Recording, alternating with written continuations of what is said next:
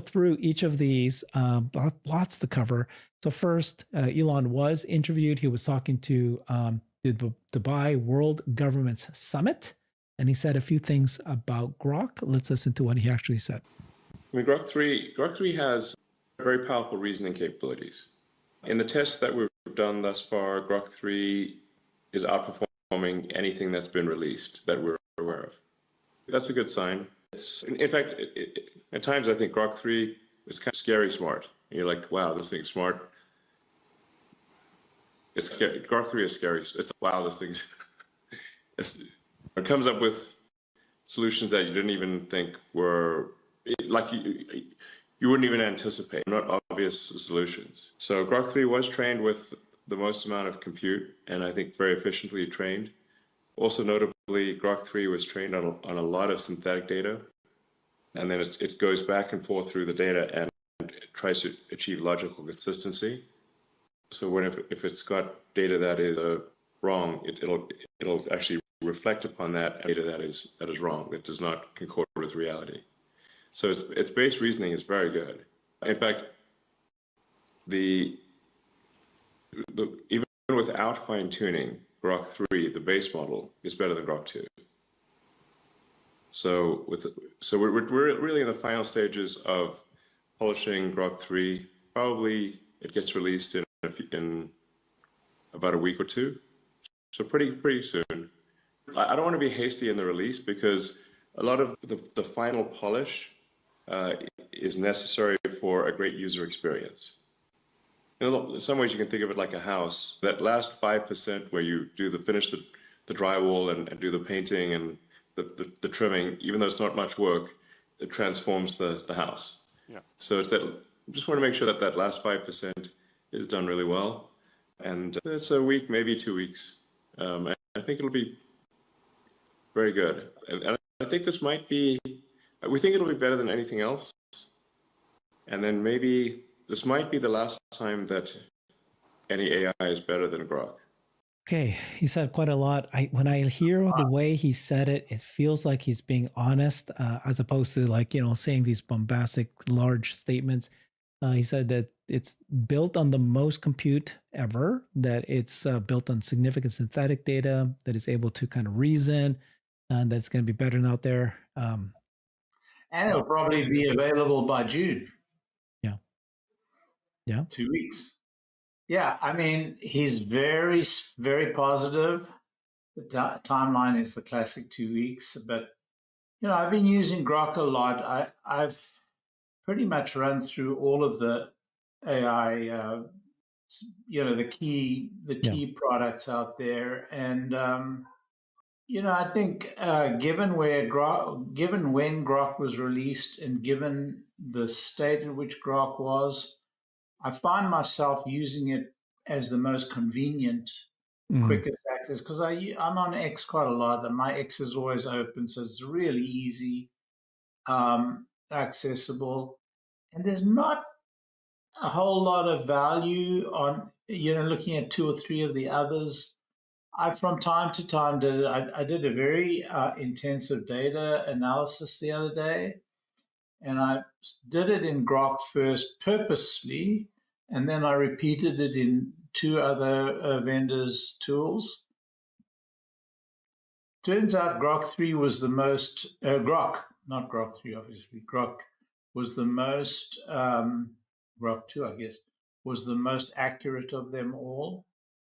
But that's just one instance. So I'm excited. I'm really excited for Grok 3, and I'm really excited for it to integrate into X, because the whole issue is the idea of X being the everything app. If Grok 3 is what Elon says it is, and I have to believe him, then that eliminates a lot of work for me, a lot. So I'm excited. Yeah, we're going to see whether or not Grok is better than the others. That's coming soon. We'll see if it comes soon. But I think more importantly for our Tesla investors, right, is whether or not Grok is going to be part of the cars, the robotaxi release, whether it's going to be part of the bots. And so, you have to kind of piece everything together, right? Elon did say that Grok will be coming to Tesla cars. We don't know when. And that, one reason could be that they're waiting for Grok 3 to be so good and the experience better.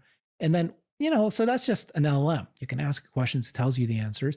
But there's this exchange I had with a Tesla employee, Raj Nathan, and he said integration of AI agentic workflow across business processes and customer support looks promising. Customers will soon benefit from these enhancements.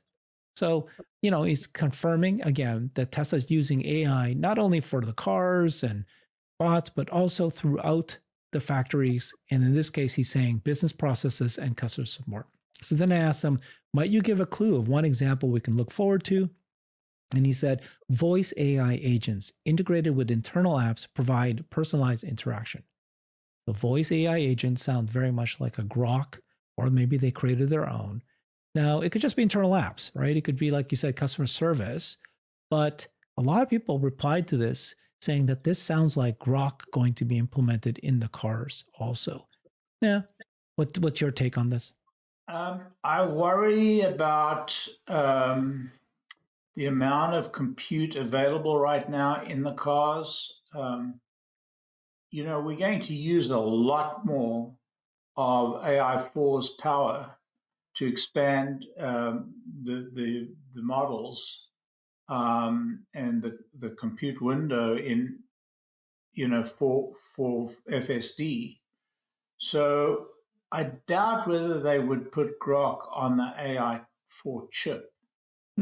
Interesting. Grok, it would need Grok having to be put onto the other processor. I don't even remember which processor is current in the current vehicles, but I mean, one thing's for sure: the voice-activated commands in Tesla are, they're not used by and large because they're not very smart. That would be an enormous improvement, particularly in a robot cab. But certainly it would be a good improvement for the cars. So I just don't know whether we have the firepower in the cars to be able to accommodate it's possible. Given that we're using Grok on a standard laptop computer, it's more than possible. But I don't know. It'd be interesting. I think it's a necessity. It's a necessary thing to be part of the robotaxi. If you truly want a tremendous experience, you need something to be able to, I mean, it's not. You need the interactive, connection with the passenger.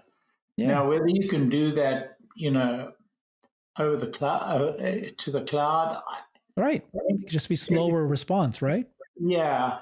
So that's more than possible, and you will be out of, the signal from time to time, and maybe they'll add, direct to cell capability from, and that's coming. I mean, once the next sequence, once Starship takes off and can put the larger satellites in, that's more than possible. So everything's possible.